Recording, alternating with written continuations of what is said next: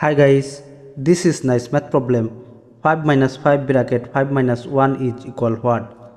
Here 5 minus 5 gives us 0 multiply 5 minus 1 gives us 4.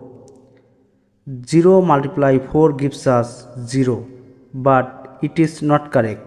Now I will apply PEMDAS rule to solve this math correctly.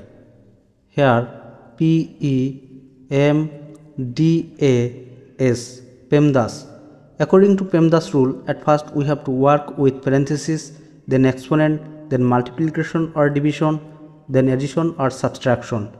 Remember, multiplication and division have same priority. For this we have to work left to right, and addition and subtraction have same priority. For this we have to work left to right also. Therefore, at first we have to work with this parenthesis. Here this 5 minus 5 multiply 5 minus 1 gives us 4. Now I have to work with this multiplication. Here 5 minus 5 multiply 4 gives us 20. 5 minus 20 gives us minus 15, and this is correct answer. Thanks for watching the video. Please like, comment, share and subscribe.